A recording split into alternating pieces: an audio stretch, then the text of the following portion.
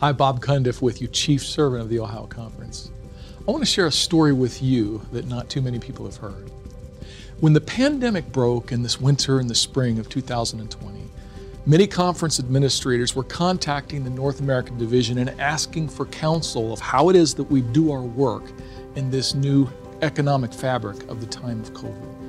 Well, the division called a meeting of conference presidents and they said, you keep asking us what you're supposed to do. We advise you to develop 3 new budgets. The first budget, you should assume a 10% deficit in tithe from whatever you received in 2019.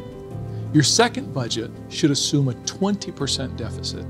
And your third budget should assume a 30% deficit in tithe.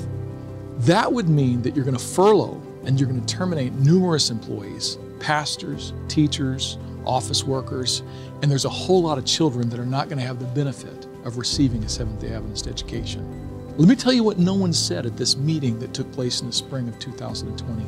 Nobody said, get ready for a huge increase in tithe and watch how God is going to work and watch how His people are going to press together and how something unprecedented is going to take place even in the midst of a global pandemic. In 2019, we had 12,274 members. In 2020, we had 12,565 members.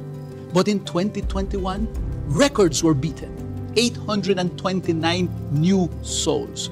It gives us then a total of 13,292 members. God has really been blessing us here in the Ohio Conference. As of the 3rd Sabbath of January, we have had more than 75 new members surrendering their lives to Jesus through baptism. We have ran out of words to describe the amazing things that God is doing in our conference. And when we look at tithe giving, we're experiencing a miracle the size of the Red Sea being opened. When we closed 2021, we did it with $15.2 million in tithe received. This is close to 17% of tithe increase compared to 2020, and the 9th consecutive year that the conference is having an increase. And the best thing is this is not just one church, just a few churches. This is a general increase in the churches across our conference. We can only say, to God be the glory, and thank you for your faithfulness and generosity.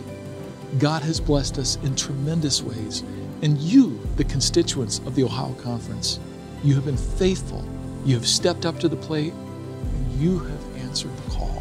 You know, the prophetess tells us that we need to press together as a people so that we can continue to do mission, that we can be on point and on task with mission here in the Ohio Conference.